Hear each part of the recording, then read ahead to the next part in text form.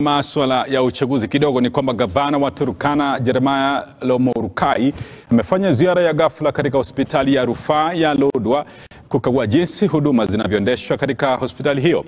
Lomorukai alizuru hospitali hiyo mwendo wa saa 5 usiku na kupata baadhi ya wahudumu wa afya na madaktari hawakuwa kazini, huku wagonjwa wakikosa huduma muhimu. Akiwahutubia wanahabari, Gavana Lomorukai amesema inashangaza kuona hospitali kubwa kama hiyo inakosa dawa licha ya kaunti ya Turkana kupokea fedha katika miaka 10 iliyopita na kuahidi kuimarisha huduma za hospitali hiyo chini ya uongozi wake. Hebu tupate alichokisema.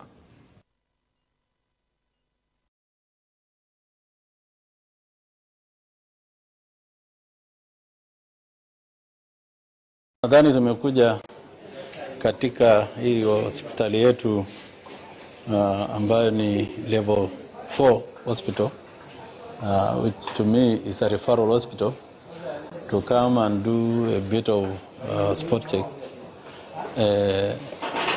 to try to establish whether our staff or personnel are really doing the service or providing the service to people or the patient in this referral hospital.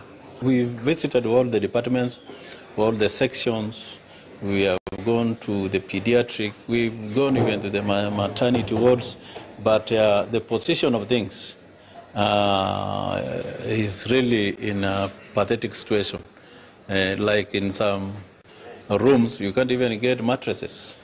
Our people are lying on on just a bare floor.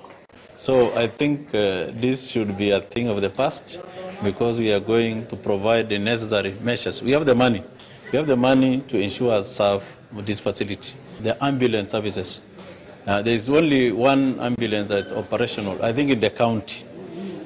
We want to set a small budget that can make us buy more ambulances. And we are going also to repair those that have already been grounded.